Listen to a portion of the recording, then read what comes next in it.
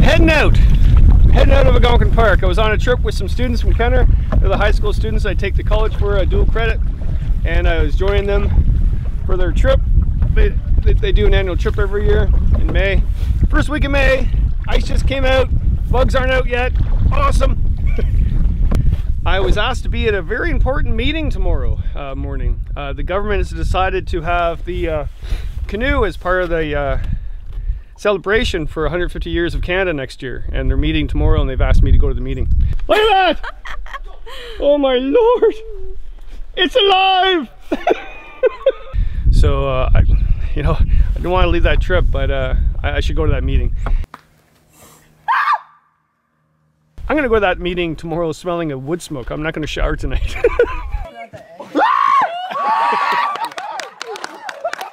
They motivated me so much for the meeting tomorrow. There are times, and I know everybody out there has had those times, where you really think the youth of today are not the same as when we were growing up.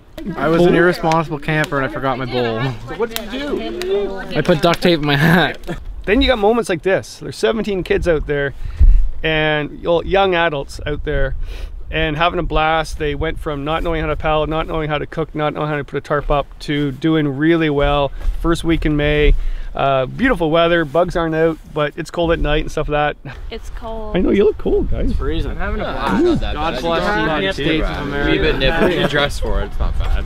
Having a great time, being very safe about it, very high energy, very motivated, and man, I'm ready for that meeting tomorrow.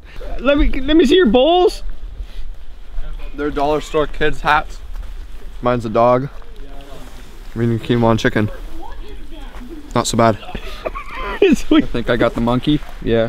Because here's the thing, like, ideas. I've said it before. You know, again, don't take me the wrong way, but I don't get the Canadian flag at times. I love it, but I don't get the leaf on it. I think it should be the Canoe, and that's never going to happen. But what if we do it for 1 year? What if we do it for one celebration? Just make a flag with the Canadian Canoe on it, and put a couple youth in it paddling.